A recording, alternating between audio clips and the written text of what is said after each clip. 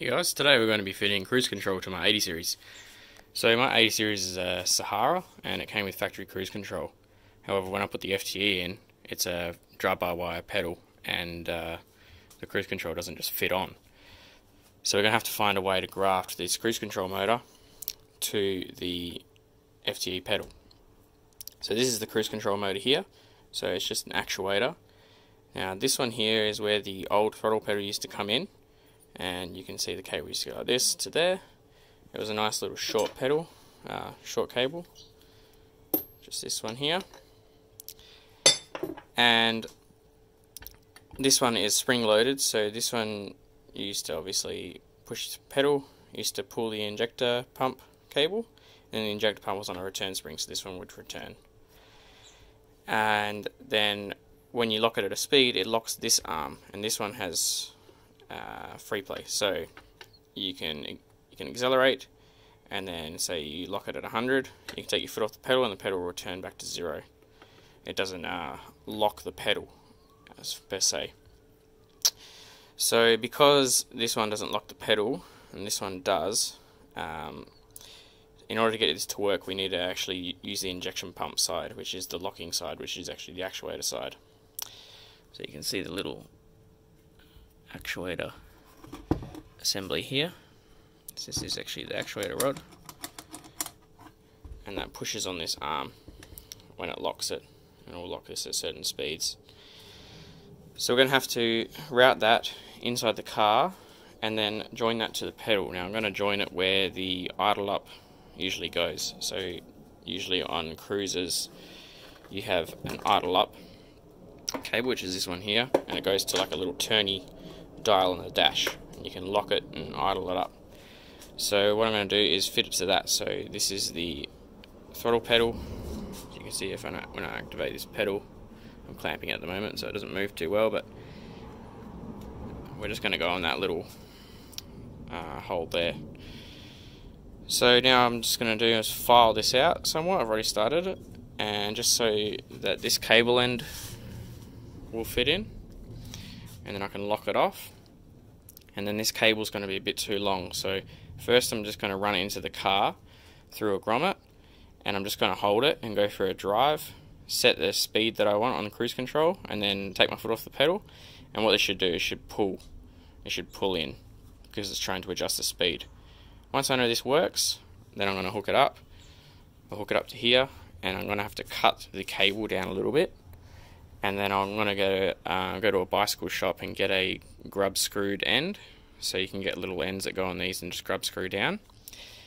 Once I've got that end, then I'm just going to chop this little plastic piece just to cut a slit down it and slip it over that cable, and that'll clip into here. So that'll clip into there. The grub screw end is going to be a bit of a pain in the ass to put on. I'm probably going to have to put it on with the pedal out of the car, and then sort of fit the whole assembly in. So it's going to be a bit of a pain, but fingers crossed I can get it working. So that's where I'm at, so just do that, and then obviously the adjustment side of things is going to be a bit difficult, but we do have the adjustment screw here as well. But yeah, I'll try to get it perfect first time. So after all of that, it turns out that I'm going to have to extend this about 30mm or so, because when I'm at, well, it'll be hard to do now, but when I'm at full throttle, this arm actually near on touches here. So when I have this piece in it, which is say 10mm long, it actually hinders full pedal travel. Not that I go to full throttle anyway, but you can see somewhat that it almost touches there. So I'm going to have to extend this out somewhat, which will be a little bit better, because I'll get a bit more adjustment out of this the further I have it back, and plus then I won't have to chop the cable if I mount it really far back. So here, then I won't have to adjust the cable, but I'm going to have not going to have much room in the car behind the dash to do that, so I've got to keep that in mind as well. Okay, the cruise control cable is back in, so it's this one here. Bit of a tight radius here, but I'm hoping it'll be okay. Just goes through the hole in the grommet there. And if we go around under the dash here, You can see the extra long cable bracket I made to mount the cable. I just drilled 2 holes in there. Got an oil bracket that I already had laying around, luckily. And then this is the cable here. So it bends around on again a bit of a harsh angle, but hopefully it'll be alright. And then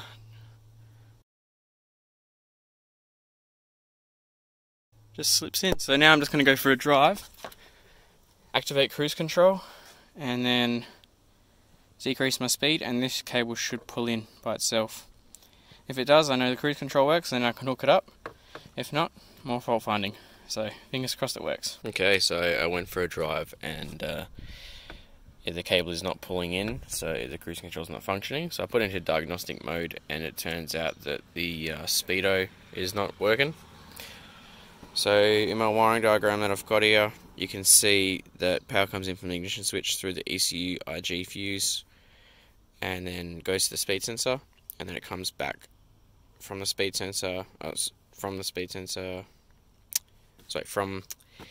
this wire here to pin 1 on the speed sensor, and then to ground, and then this one comes back. It gives you your actual 4-pulse signal. So what I'm going to have to do now is check between pin 1 and pin 3 and see if I've got voltage there. I've checked it at the fuse, and I've definitely got voltage here. But this one also powers the cruise control indicator, so if that fuse was blown, or the power circuit between here and here was no good, then it wouldn't get there. So now I'm going to check voltage down here, which will show that this circuit here is all good. If I've got voltage there, then I'm going to take the sensor out and turn the sensor over, and I should get a 4-pulse signal. If I don't, then it's obviously the sensor. If I do, then something between pin 2 and pin 20, there's a break in the circuit here. So relatively easy. What I can do is I can take the connector off the ECU down there and run a wire down to pin 2 on the plug and see if there's an open circuit. If there is, then I'm going to have to find the break or run a new wire. So fingers crossed it's just the sensor, I guess. It's probably a bit easier. So this little connector here is the Speedo connector. So I've checked battery voltage, and I'm definitely getting 12 volts there. So now I'm just going to check continuity of the cable for the Speedo. So I've got my multimeter on continuity.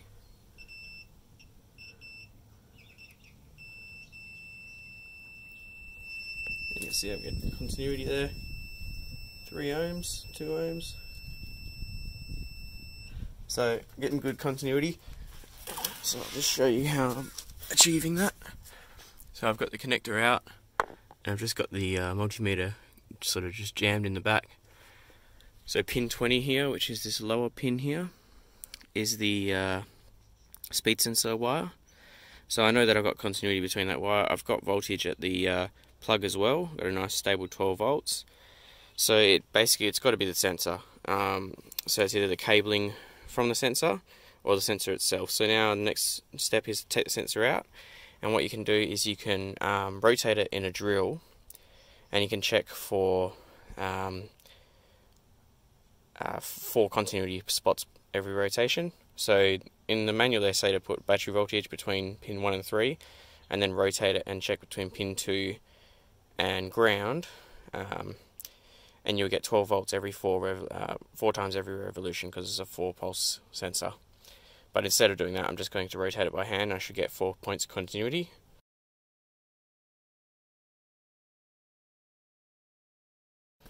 Chances are I don't have any, so we'll do that now. So we're under the back here where the speed sensor is.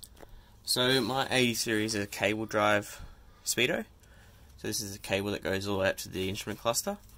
And then what it's got for the factory cruise control is it's got this little inline electronic converter.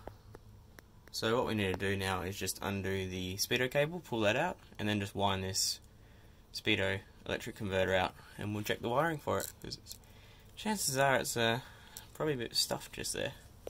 So we'll have a look. Okay, so I took the sensor off and I've given it a clean up. You can actually take this top plate off, and you can pull the magnet section out and clean it all up. So I brake cleaned the whole thing, took the wiring harness out. Now this had a bit of damage. It's been hit at some point and it was flared up, so that could have broken the wires internally on this. It's the wires I couldn't visually see that were broken, but there's like a better rubber section that goes like this. So when this bent up, it possibly could have tore those wires, because they'd be quite tied inside that rubber. They're all sealed. So what we'll do now is just check it. So I've got 12 volts hooked up off a battery. Bit of a jerry-rig setup, but anyway, got positive and negative going in, and got the wires mashed in there. And if we put it on the sensor wire, which is this pin here, we can see we have 12.2 volts, so we have battery voltage there. This battery's quite dead. So we got 12.7 on the supply, 12.2 on the signal. However, it's going to be hard to do when I'm on film, but you're just going to take my word for it. But when I rotate the shaft there, I don't get a 4-pulse signal. I just get a constant 12 volt. So this this sensor is stuffed, basically, because it's just either the, like I said, the wires inside the sensor are broken and they're touching, so the positive and the signal wire are touching, which makes sense because they're next to each other, or the actual magnet portion of the sensor is just short-circuiting. But I'm just getting constant 12 volt on the signal, so this sensor is no good, unfortunately. So, getting a new sensor, and fingers crossed that fixes it.